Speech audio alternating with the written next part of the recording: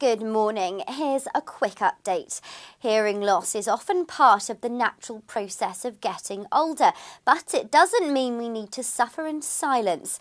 There are lots of ways to combat hearing loss, and it's important for anyone who feels they may be going deaf to think about how it might affect them and how they can remedy it. The good news is there are treatments available, and people don't have to wait the average 15 years they are currently to get help.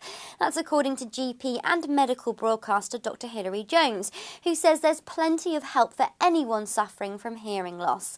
One device he suggests is the Lyric, a hearing aid that others cannot see and that has been dubbed the contact lens for the ear. He says it's a hearing aid which is invisible, very effective, giving clear, natural sound, and it sits inside the ear canal so it can't be seen. We hope this was useful. We hope you have a brilliant weekend.